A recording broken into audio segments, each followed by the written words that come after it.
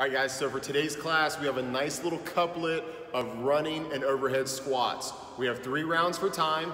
We're gonna do a 400-meter run outside, and then we have 20 overhead squats, 95 pounds for men, 65 for women. You get to rest 60 seconds, and then we'll do it again. Now, this workout is about 2 things. It is about breathing and core stability. So here's what I mean. We're starting off by doing a 400-meter run. That 400-meter run is going to get your heart rate up. We're gonna have heavy breathing, all right?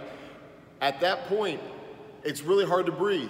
Whether you have your arms up, like you're doing an overhead squat, or you just have them down, it's going to be hard to breathe, all right? So you're then going to take a barbell and lift it over your head and perform squats, all right? So to do that, you need to stabilize your core. Now, that's also where the breathing comes into play. If you are huffing and puffing, breathing really hard, you cannot stabilize your core, and it's going to make it really difficult for you to do those overhead squat reps. And you're gonna end up dropping the bar way too often than you should. So instead, here's what I want you to do.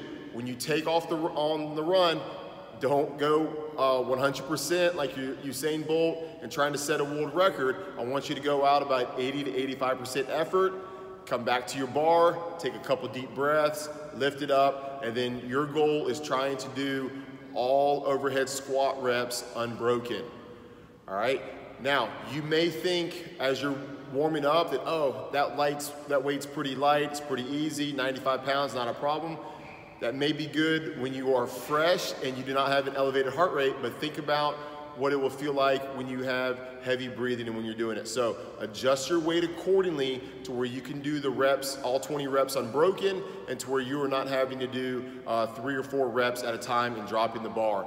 If you do, you're not going to really get the stimulus that we're looking for in this workout, and you're probably not going to make the time cap as well.